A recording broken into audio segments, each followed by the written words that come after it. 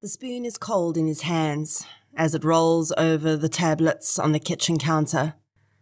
They're easily crushed, and every now and then he stops, scoops up the white powder and transfers it to a bottle. Soon the bottle will be full, but he's sure he won't need it all. With the mix he's created and his impeccable knowledge, the deed will soon be complete. This is True Crime South Africa. I'm Nicole Engelbrecht, and you're listening to episode 141, The Murder of Annette Bouwer.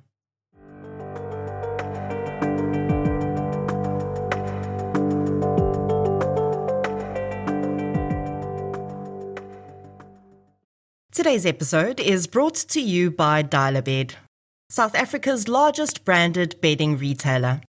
We all know that getting a great night's sleep makes us happier and healthier, so Dial-A-Bed is on a mission to make it as easy as possible for you. Shop at 76 stores nationwide or online at dialabed.co.za. A huge thank you to Dial-A-Bed for supporting True Crime South Africa. Since 2019, True Crime South Africa has been telling the stories of the victims of violent crime in South Africa. The podcast is independent. That means no big or even little corporates fund it. And that's just the way I like it. And it's the only independent podcast in South Africa that consistently charts in the top 10. Keeping a podcast like this going is time-consuming. And for the most part, it remains a one-woman process. It's me. I'm the one woman. You, yes you, are the reason this podcast continues to flourish and help bring in tips on missing person and cold cases. If you'd like to help keep the show running, please consider supporting our sponsors, signing up to Patreon or PayPal, follow the show on the socials, as the kids say, and share it with your fellow partners in crime. You can find our social links and learn more about our sponsors at True Crime South Africa/donate. Shout out to this week's Patreon and PayPal superstars.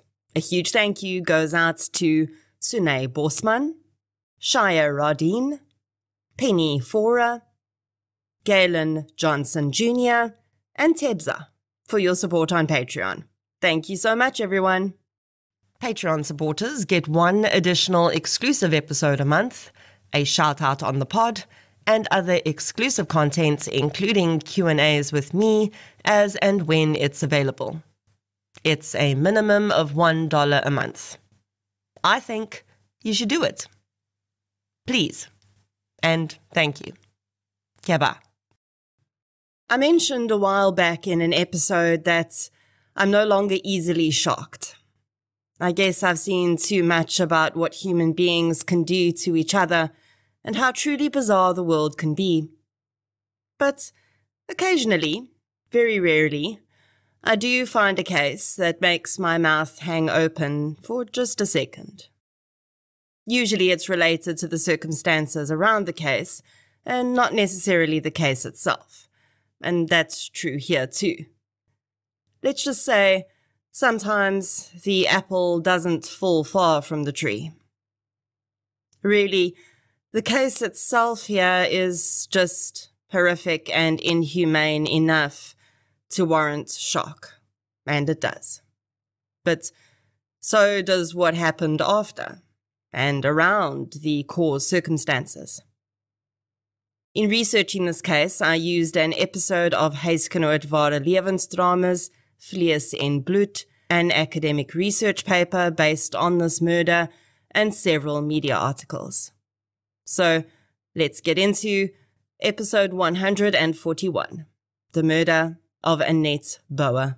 The following episode may contain sensitive material, including descriptions of violence, sexual assault, or graphic descriptions of injuries to victims. If you feel you may be triggered by such material, please consider this before accessing our content. To access trauma counseling or services, please see the helpline information on our show notes. Unfortunately, in this episode, as is sometimes the case, there's very little information available about the victim and a plethora of information about the offender. So I'll work with what I have. Annette Bouwer was born in 1952. She qualified as a physiotherapist and was extremely well respected by her colleagues. Annette had always excelled at almost everything she put her hand to, and she was certainly never average. She was a member of Mensa, not the word people in Afrikaans, but rather the International High IQ Society. And it was there, in 1981, when she was 29 years old, that Annette met Colin Bouwer. Colin Bouwer was born in 1950, and although he was only 2 years older than Annette, by the time they met and soon married, Colin had already been married twice before. His first marriage with a woman named Mariette had lasted the longer of the two and produced 2 children. One of those was a son whose name was Colin Jr. His second marriage must have been extremely brief, and that wife's name has been kept anonymous in all sources I've found. Colin Bouwer was a psychiatrist and had grown up in a Jewish family, although, by all accounts, he did not practice Judaism until it became useful for him, which will make more sense later. And that's really all we know to be absolutely true about Colin Bouwer's background, because the stories he would tell about this were proven to be absolutely untrue. I suppose that this is a good time to just put it out there, that Colin Bouwer spoke many, many untruths about many different things. Some of his stories about his childhood and early years that would be proven untrue started when he claimed that at the age of 16, he had joined the African National Congress, which at the time was an illegal organization in apartheid South Africa. He also claimed that as a 22-year-old medical student, he'd been illegally providing ANC freedom fighters with medical care when he'd been detained by the South African Secret Service and tortured for days on end, including having one of his testicles cut off and receiving electrical shocks to his genitals. This, he said, was done to force him to provide information to the apartheid security forces, which he refused to do. Although, of course, many of these types of incidents would not have been recorded anywhere in apartheid South Africa, people later attempting to find any veracity in Bouwer's claims say they could find no testimony from anyone he knew that confirmed that this may have happened to him. And probably most notably, there was no proof he was missing a testicle either, although I don't know for sure that anyone checked. Colin Bouwer practiced at Tygerberg Hospital for much of his career in South Africa, and although he was very good at presenting himself as a consummate professional, there were several occasions over the years when his conduct was questioned. Both Bouwer's wives before Annette would confirm that he had cheated on them both and that he was a significant womanizer. They had also been aware that some of his extramarital affairs had been with patients. For any medical professional, this is incredibly unethical. But for a psychiatrist, I almost feel it's more so. A person in this position has access to your innermost, most personal thoughts and emotions. They are the guardians of your mental health. And this is really completely vile for anyone to misuse that power dynamic by getting romantically involved with those they're treating. In addition, it would also emerge that many of those relationships were based around a stack of lies Bouwer used to manipulate his vulnerable patients. He would tell women that his wife had been raped and she was unable to have a sexual relationship with him anymore. He would use this to garner sympathy, as he claimed to be unwilling to leave his wife because it was not her fault, but his needs were not being met. To be clear, none of Bouwer's wives were ever raped. One of his colleagues would later say that Bouwer had a knack for finding people's weaknesses and honing in on those spots by using manipulative tactics to get what he wanted. Although these allegations of sexual impropriety with patients alone should have been reason enough for Bouwer to be removed from active practice, it would be something else that would eventually get him into trouble. In the same year that Colin married Annette, he was also revealed to be a pethidine addict. Pethidine is an opioid pain relief medicine that was once widely used for pain caused by a range of different conditions. Pethidine is now less often used because newer, safer opioids are available. As Colin was a psychiatrist, he was able to write falsified prescriptions, and this is how he was getting his hands on large amounts of pethidine, which he was injecting and had become addicted to. His ex-wives would also confirm that they had seen him injecting pethidine while they were married to him. The Medical Council of South Africa brought charges against Colin, and he appeared before a tribunal where he was found guilty and declared an impaired doctor. As a result, Colin had to practice under supervision for the next 10 years, but he was still allowed to practice. Annette and Colin had 2 children together.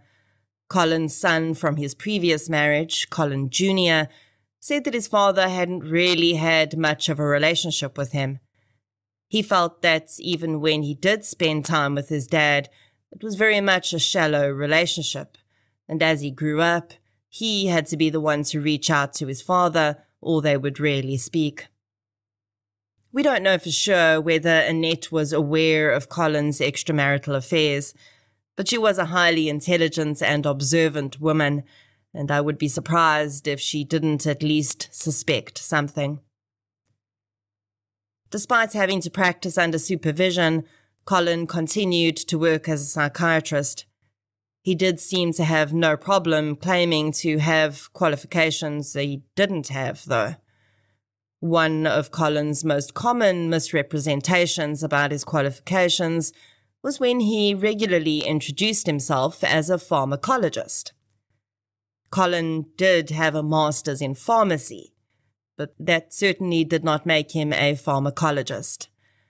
It did qualify him to work as a pharmacist, but being a pharmacologist implies that he was qualified to create and manufacture medicines, and he certainly was not qualified to do that.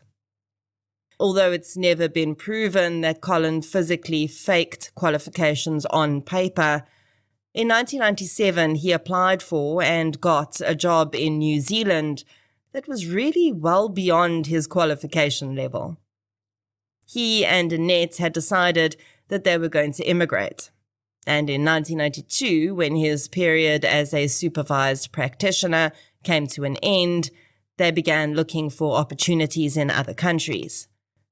As a qualified physiotherapist, Annette would have been a welcome addition to most countries too, but it would be Colin who secured an incredibly prestigious post as the head of psychiatry and medicine at one of New Zealand's biggest psychiatric hospitals. The Bouwers moved to New Zealand in 1997, and 2 weeks after he started his post at the hospital, Colin Bouwer was already having an affair with a psychiatric nurse there.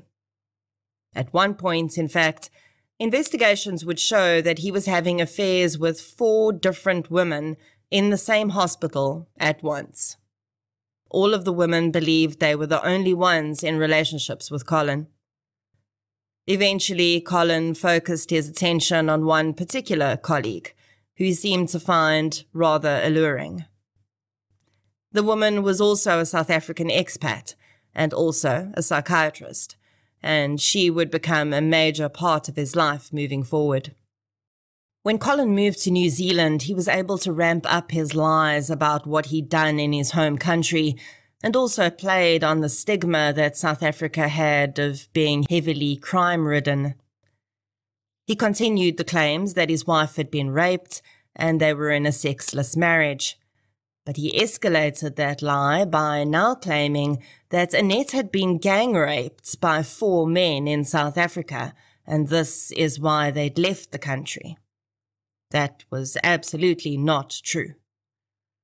Colin also seemed to use the fact that people in New Zealand wouldn't have first knowledge of things happening in South Africa to his benefit. His made-up backstory grew to include him claiming that he'd been Nelson Mandela's personal physician, and that he'd treated Mr. Mandela for PTSD when he'd returned from imprisonment on Robben Island. Firstly, no, he was not Nelson Mandela's personal physician, and secondly, it would be pretty damn unethical for him to be sharing patients' diagnoses without their consent, even if he had been. Unfortunately, many people believed Colin, and most of the lies he spouted. Really, most people had no reason not to believe him. As a society, we are made to respect medical practitioners in general. They are assigned some level of automatic authority by virtue of them having completed medical school and having a title in front of their name. Most people tend to automatically see medical practitioners as trustworthy and ethical. And Colin Bouwer knew that and used it to his best advantage for all the wrong reasons. And really, Colin's lies had never been anything but helpful to him. The only time he'd been caught out for poor behavior professionally, when he'd been using pethidine, he'd received a pretty mild penalty in the greater scheme of things. And even in that situation, he did manage to convince quite a few people that the whole thing had been a setup by his ex-wives to discredit him because he'd married Annette. Colin's lies had actually been quite beneficial. So there's absolutely no reason why he wouldn't have continued to lie. And also, why he wouldn't have felt assured that maybe, just maybe, he could get away with the greatest deception of all. In 1999, Colin went to a convention in Copenhagen with a colleague he was having an affair with. He'd only been home for a few days when his wife, Annette, began to experience some strange health issues. Annette had always been very healthy. The couple had had to undergo a full physical when they entered New Zealand just 2 years before, and they'd found absolutely no issues with her. So the sudden onset of dizziness, blurred vision, and being unstable on her feet was very scary for Annette. She saw a few doctors, but no one could figure out what was wrong with her. At one point, she thought perhaps it was an issue with her vision, so she'd had new glasses fitted, but it made absolutely no difference. Over the next few weeks, Annette's condition continued to worsen. The active and vibrant woman was practically permanently bedbound, and still, no one could identify a specific health issue that could be causing her problems. On the 20th of November 1999, Colin Bouwer said he awoke to find his wife unresponsive in the bed next to him. An ambulance was called and she was rushed to hospital. There, she would be treated by Dr. Andrew Bouwer, a specialist in acute and emergency medicine. Paramedics had tested Annette's blood sugar on scene and found that hers was extremely low, and this is likely what had caused Annette to fall unconscious. By the time she'd arrived at the hospital, a drip had managed to bring her around and start to stabilize her. and Dr. Bouwer was able to have a long conversation with Annette. She reported that she had absolutely no history of sugar-related issues, and that in the prior weeks, these spells of dizziness had come on quite suddenly, and then by the time she arrived at a doctor, everything was fine again. Dr. Bouwer also spent some time chatting with Annette about some of her personal life, and the woman reported that she was a practicing Christian. I know, this sounds like a random thing to mention, but it'll be important later. Annette was admitted, and her condition had been severe enough when she'd been found that she essentially had been very close to death. So Dr. Bouwer wanted to figure out what was causing this before he allowed her to go home, because the problem could rear its head again at any moment, and they might not be so lucky next time. The morning after Annette was admitted that first time, Dr. Bouwer met her husband Colin. He describes feeling immediately uneasy around the man. Colin introduced himself as a psychiatrist, a physician, and a pharmacologist. And the doctor quickly realized that for one person to be qualified in all of these things, he would have had to have been continuously studying for more than 20 years after his 7 years of medical school. Clearly, not very likely at all. Dr. Bouwer would also quickly figure out that Colin didn't have a pharmacologist's level of knowledge, because when he presented him with Annette's blood test results, the man couldn't read and interpret them without assistance, something that Bouwer says would have been a simple task for a trained pharmacologist. Considering that Annette did not have diabetes or any other sugar-related condition, and she was not presenting with any of the sudden onset symptoms she'd had while she was in the hospital, the doctor felt that there must be some form of medication that could be causing her blood sugar level to bottom out so severely. He asked Colin to search the home and look for anything that could be causing it. Colin reported back that there was nothing there. Annette had no further incidents while in hospital, and after all their tests were exhausted, doctors agreed to let her go home on the 24th of November. She'd been home for less than 24 hours, when she once again began to feel ill. Colin had been given a device to measure Annette's blood sugar with, and he'd been told to call the ambulance if she fell below a certain threshold. But when Annette asked him to test her, the test showed her sugar was normal. She continued to feel worse and worse, though. Eventually, she was completely bedridden again, confused and having difficulty communicating. When Annette had originally gone to hospital, Colin had assured her that the children were being taken care of by one of his colleagues who was assisting at the home. This colleague was, of course, the woman Colin was having an affair with. By the time Annette's condition had worsened again, the woman had essentially moved into the Bouwer home, according to reports. Annette would have seen this woman moving around her home and, in her condition, been unable to fathom why she was there. Then, on the 29th of November, Colin once again called an ambulance. Annette's blood sugar levels were again dangerously low, and after being administered glucose, she suddenly felt better again. Doctors were baffled. Annette's blood tests also didn't pick up any forms of medication that could be causing the low sugar levels. So the team treating her decided that there must be some internal reason for the issue. Perhaps a tumor on her pancreas, which was not detectable on an ultrasound. So they decided to operate and take a biopsy. That too bore no results, and no tumors or other abnormalities could be detected. Once again, Colin was instructed to keep a sharp eye on her sugar levels and test her regularly so that as soon as it started to dip, they could figure out what was causing it, because it only seemed to happen when she was at home. Colin insisted he had been testing Annette, and all the tests had been normal. Annette even said that once or twice Colin had actually shown her the test, and she'd seen the results with her own eyes.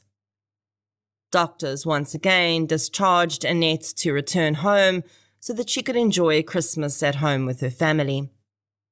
And as had happened before, no sooner had she returned home than she immediately fell ill again. Annette's family back in South Africa were extremely concerned about her.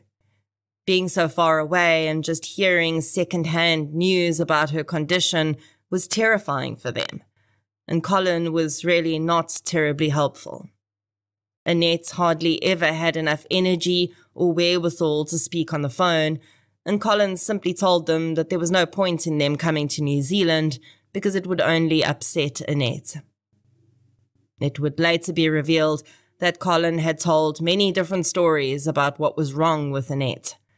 He'd even told some people that she'd been diagnosed with brain cancer that was progressing so quickly that she'd already lost all her faculties. Of course, this was an ideal way to ensure that no one asked to speak with her or come to visit.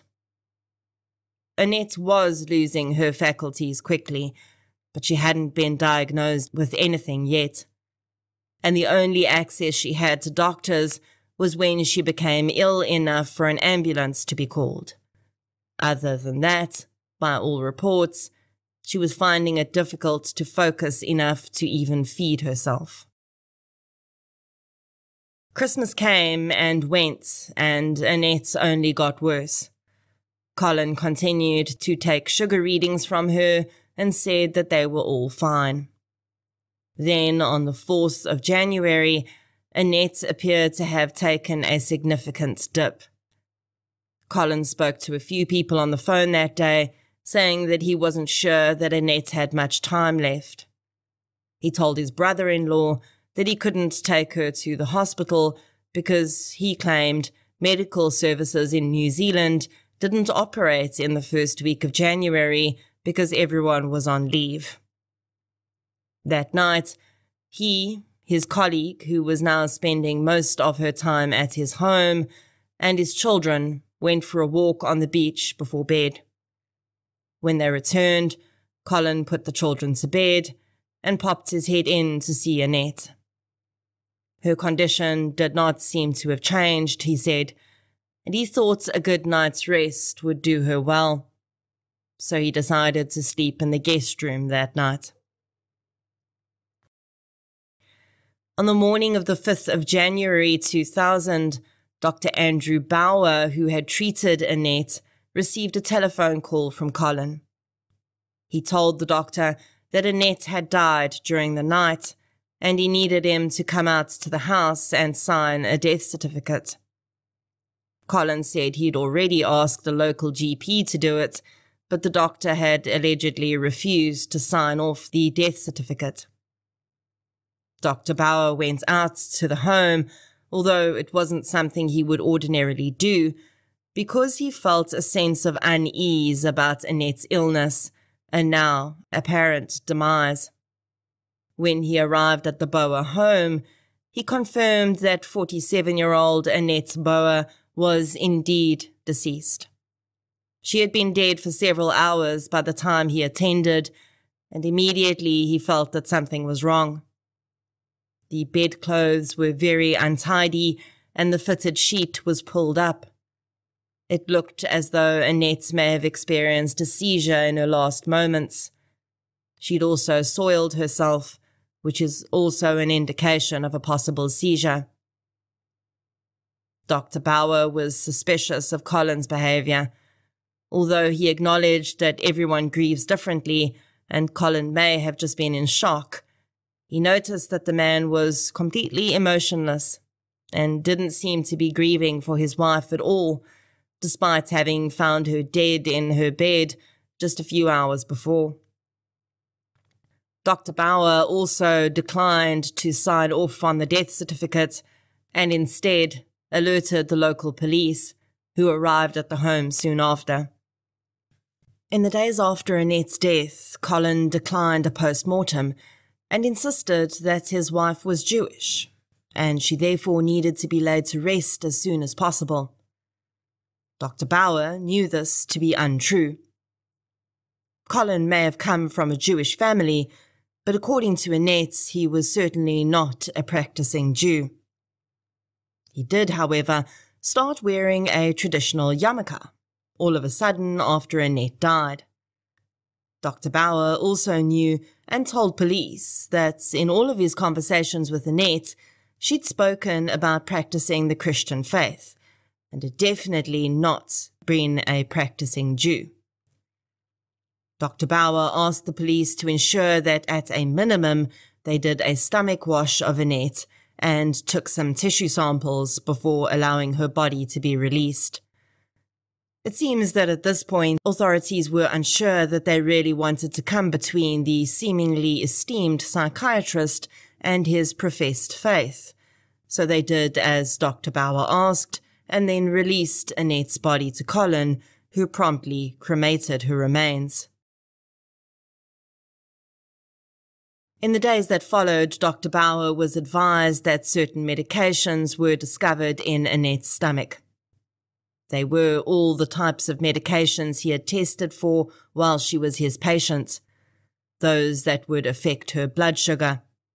But they'd been in such low concentrations at that point that the lab at the hospital had not picked them up, but the more sensitive equipment at the forensic lab had. The medication found in Annette's stomach included Humalog, which would have caused Annette's body to overproduce insulin and significantly reduce her blood sugar. Also present were sedatives and antidepressants. None of these drugs had been prescribed to Annette, and there was no reason for her to have them in her stomach. When Colin was initially asked about the medications, he said he'd never heard of any of them. Strange for a man who claimed to be a pharmacologist, and even for a man who really was a psychiatrist. You'd never heard of antidepressants and sedatives? It was also proven that, given how much of the medication was already in Annette's bloodstream, she could not have been conscious enough to also take the medication that was found in her stomach, partially digested. That meant that someone had to have given it to her. And considering they weren't her medications, and they also had likely been making her incredibly ill for months, that spelled something criminal, indeed. With this, New Zealand police were able to get warrants to tap Colin Bouwer's phone and intercept his email communications. What they immediately discovered was that he was having an affair with his colleague, the same woman who'd been helping him to care for the children while Annette was ill. But that was just the tip of the iceberg. Colin Bouwer had left a paper trail to his own destruction. Emails going back several years were found on Colin's computer, in which he'd contacted various experts in diabetes, forensic pathologists, and other related experts to ask questions about how the body metabolizes certain medications meant to control sugar levels. One of the most chilling questions he asked was whether a forensic pathologist would check between the toes of a deceased person for an injection site. Emails between Colin and his girlfriend indicated that he was unhappy in his marriage, and the two discussed their possibilities of a future together on many occasions. Police were able to gain a search warrant for the Bouwer home and Colin's office. They were able to determine that between September 1999 and January 2000, Colin had made out 12 fraudulent prescriptions for various medications in patients' names, which he had personally collected. All of these medications were for drugs which regulate blood sugar, antidepressants, and sedatives, the exact combination of drugs found in Annette's stomach and bloodstream. Some of the later prescriptions were for a liquid form of the diabetes drug, which was injectable. Upon searching the Bouwer home, under the kitchen sink, police found a stack of pornographic magazines, and behind that, a jar containing a white powdery substance. That substance was tested and came back as the combination of drugs that was found in Annette's body.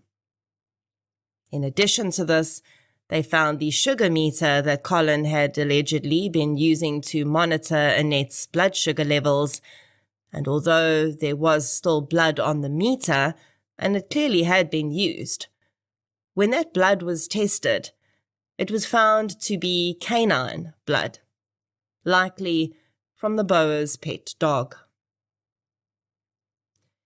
The evidence against Colin Bouwer was pretty damning. They brought him in for questioning, and he suddenly had a very different explanation for Annette's death. Annette, he claimed, had been suicidal for years. She'd been struggling with her mental health, although she hadn't let anyone outside of the home know it, and she'd eventually taken her own life by using medication she'd found in the house. The reason that these medications had been in the house, Colin claimed, was another big surprise, and that was that he'd been diagnosed with cancer, and he'd been fighting it for some time. He didn't want anyone to know, so he'd been prescribing medications for himself to help him. Police absolutely did not believe Colin, but they also wanted to collect additional evidence before they laid charges, because with the suspect having lived most of his life in a different country, the investigation was going to be extensive. So New Zealand police needed to do that first, before laying charges, so that they could immediately go to trial thereafter and not try and play catch-up. Through Interpol, New Zealand police requested the SAPS's assistance. There were several parts of Colin's history they wanted to verify, and essentially, they were building a case to prove that the man had lived within a vast web of lies most of his life. While I've already mentioned some of the lies that would be uncovered by police, there are others that are even more bizarre and shocking. New Zealand police had come to South Africa expecting to speak with one ex-Mrs. Colin Bouwer. Because, well, Colin had been telling everyone who would listen that his first wife, Mariette, had murdered their 2 children and then taken her own life.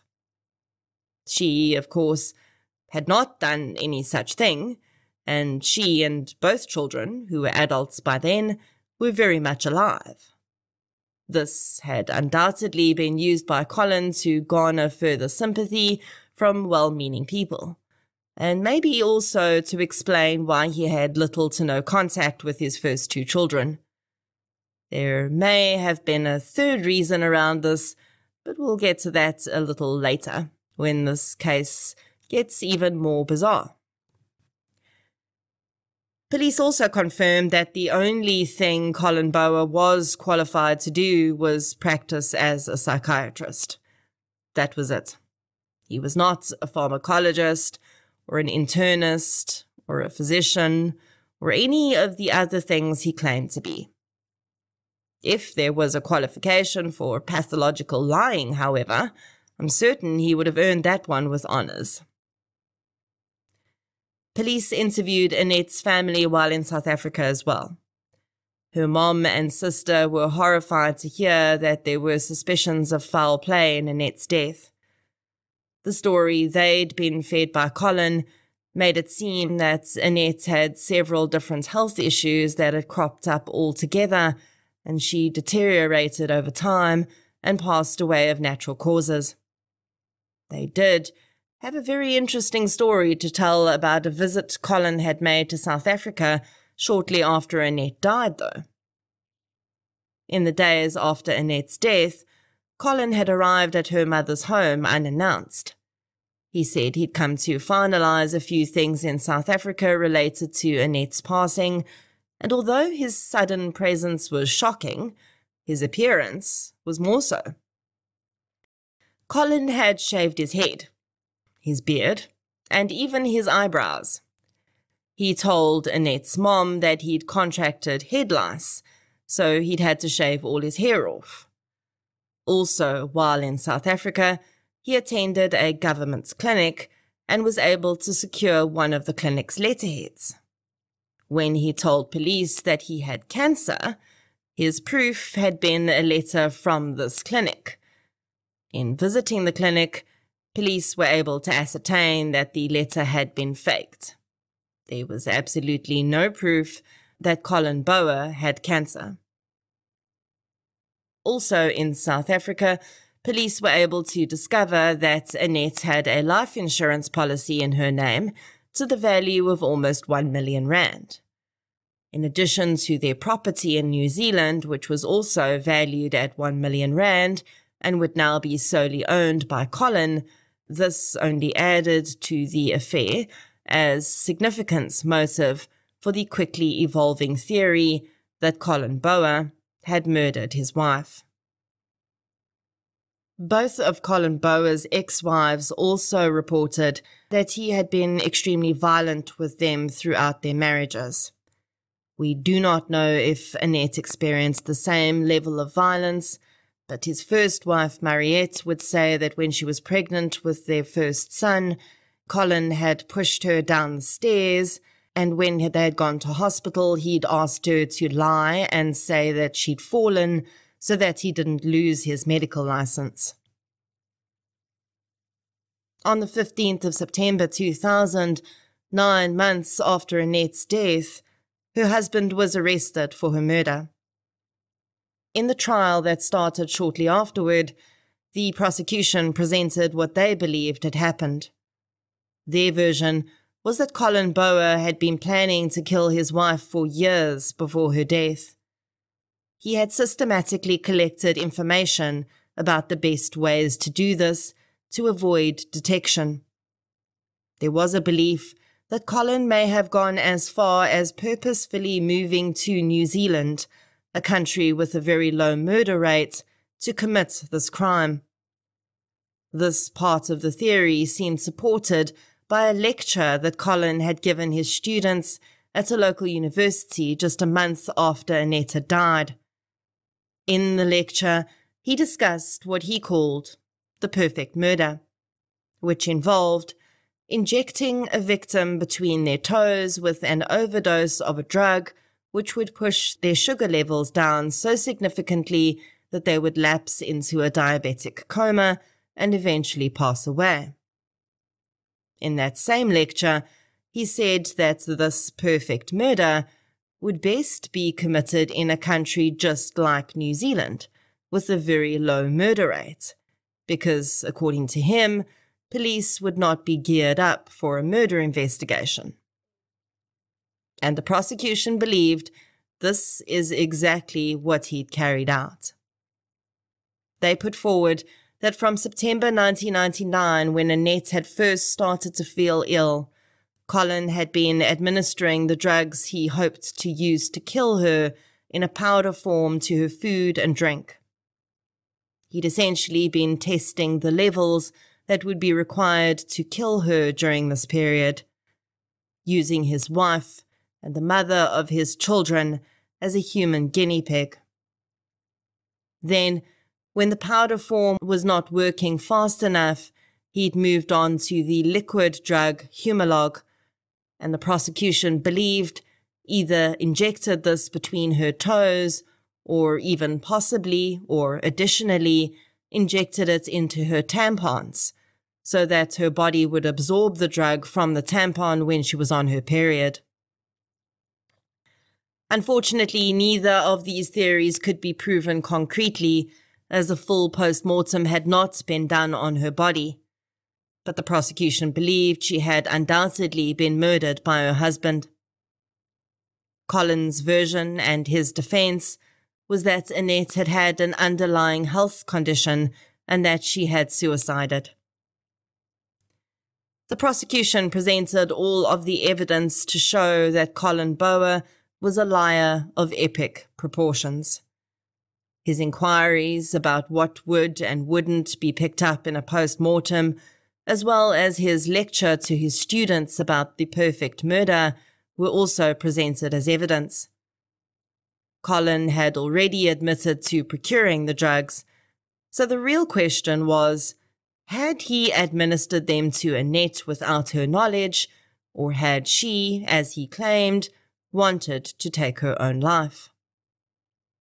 Dr. Andrew Bouwer testified that Annette had at no point in all the time he treated her presented with suicidal ideation.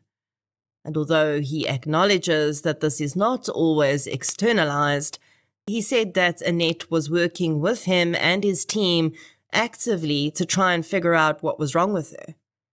Had she wanted to die, surely she would have just discharged herself when she was well enough to do so. If she had knowingly ingested medication that had been causing her condition, it seems unfathomable that she would then subject herself to an operation in which a significant portion of her pancreas was removed to test for tumors. In addition to this, there was absolutely no evidence of the so-called underlying medical condition that Colin claimed she had. And on the occasion that had killed her, it had already been proven that it would have been physically impossible for her to take the last round of medication she had in her stomach herself. The trial lasted for 6 weeks, with the prosecution presenting several witnesses that testified to the changes that happened in Annette's body related to sugar levels and how it was impossible that these had happened without external intervention. On the 19th of November 2001, Colin Bouwer was found guilty of the murder of his wife. The sentence he was handed down was life, which in New Zealand at that time meant he would need to serve 17 years before being considered for parole. Along with this sentence, a deportation order was issued, which was to be carried out if and when Colin was granted parole. And with that, one of New Zealand and South Africa's strangest murder cases came to a close, and Colin Bouwer began serving his sentence. His license to practice medicine in any form was also revoked. The Bouwer's children, who I believe were probably teenagers at the time this happened, were well protected from the press, which I think is really only fair. I cannot imagine how much those children suffered during this entire episode, and I would think that they likely would have had to leave New Zealand to stay with family in South Africa, as I don't think they would have had anyone in the country to look after them.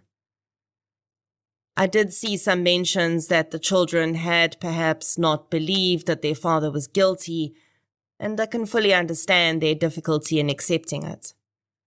I can only imagine how hard it must be to have your father's whole terrible web of lies laid out on display, just after you've lost your mother quite suddenly. The trauma from that must be unspeakable, and I really do hope they've managed to heal and move forward. In 2015, after having served 14 years in prison, Colin Bouwer was considered for early parole, but was unsuccessful at that time. During that process, though, he seemed to realize that there was a deportation order out against him for the first time. The order would be actioned when he was granted parole. And even though he was declined for parole at that time, he started legal action in an attempt to have the deportation order set aside. Bouwer claimed he was a changed man. Those are his words. And perhaps the closest to an admission of his wrongdoing that anyone would ever get. At that time, he claimed that his wife's death had actually been an assisted suicide, but he hadn't said so when he was on trial because of the stigma around assisted suicide. I think there's a bigger stigma around murder than assisted suicide, even in the year 2000, but maybe that's just me. Colin's attempt to have the deportation order set aside was unsuccessful, and in 2017, when he was released on parole, he was immediately deported back to South Africa. Colin moved to KwaZulu-Natal, seemingly to live with family. And just a year after his release, he died from a chronic kidney condition he'd been living with for several years. He was 68 years old and had lived for 21 years more than the wife he'd murdered. And now, for the mouth hanging open bit. And to get there, we need to rewind all the way back to 1999. 7 months before Annette Bouwer was murdered by her husband in New Zealand. 11,500 kilometers away in Johannesburg, South Africa, another woman was murdered. That woman was named Ria Bouwer. She was the wife of Colin Bouwer Jr., Colin Sr.'s oldest son. In May 1999, Ria Bouwer was found strangled in her home.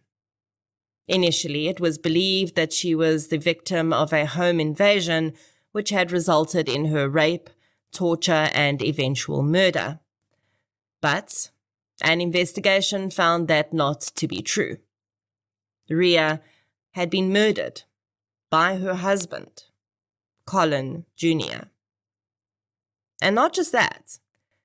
Colin Jr.'s mother, Mariette, the first wife of Colin Bouwer Sr., had been involved in the cover-up of the murder and found guilty of that too. That case is entirely bizarre in itself, with Ria's mother having been assaulted for looking into the murder, Ria's daughter having allegedly been kidnapped, and a whole range of other strange scenarios. And I'd definitely like to cover that case in full at some point. Essentially, it seems Colin Jr. eventually pleaded guilty to the crime of culpable homicide, claiming he had strangled Ria in the heat of the moment because she wanted to divorce him and take their child away. He'd only admitted this after his mother had attempted to claim that it had been her that had killed Ria. He was sentenced to just 8 years in prison. And I will say that without having viewed the full details of this case, I tend to think that today, with an additional 23 years of knowledge and understanding about the nature of domestic violence and intimate partner murder, the court and prosecution would have handled this very differently. But the fact remains that 7 months before the father murdered Annette, the son killed his own wife. In fact, both were actually arrested and on trial around very much the same time. It's just bizarre. Nature? Nurture? Something more sinister? Who knows? What I do know is that 2 women lost their lives. And with all the bizarreness, that is really what matters. I often wonder about the people who were left in Colin Bouwer Sr.'s wake.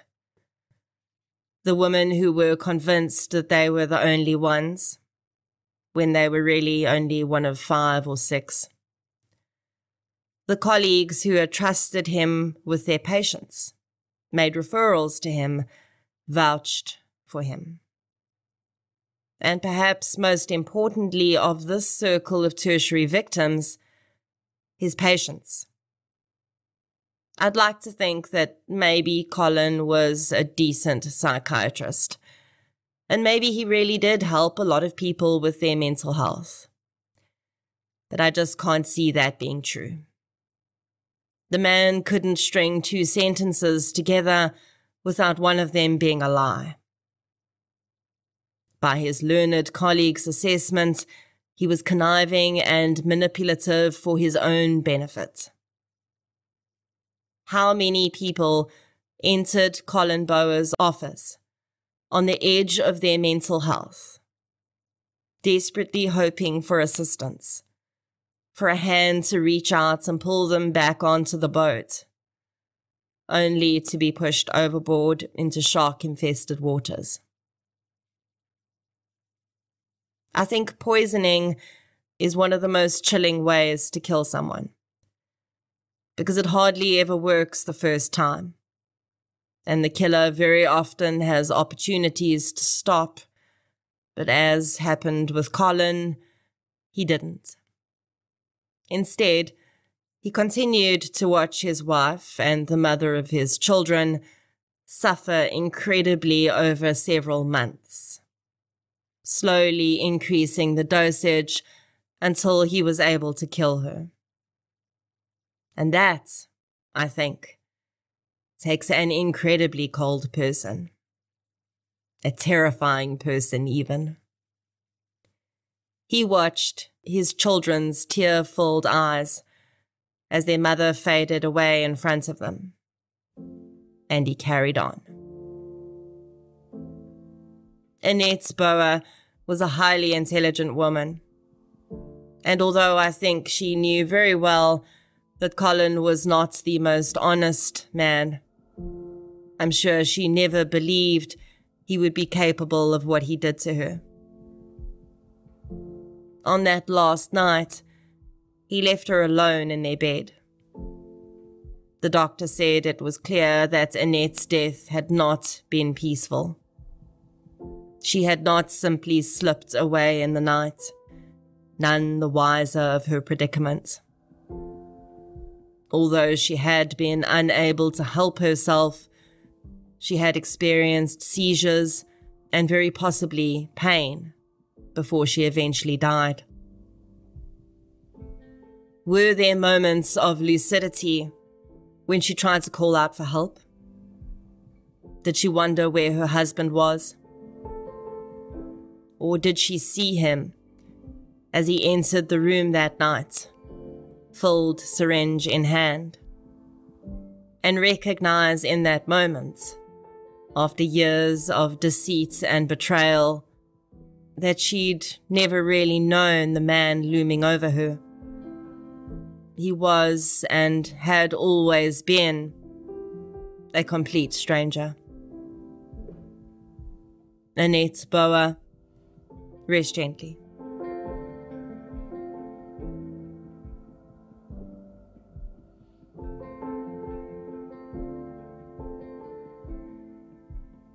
If you'd like to hear more victim-focused true crime content, please subscribe to True Crime South Africa on Spotify or the platform you're using to listen right now. If you're looking for something still related to real-life stories, but often with a more positive slant, you can check out my new podcast series, I Lived Through This. You can follow both podcasts on social media. We're on Facebook, Twitter, and Instagram. I'll be back next week with another episode. Until then, thank you for your support, and I'll chat to you soon.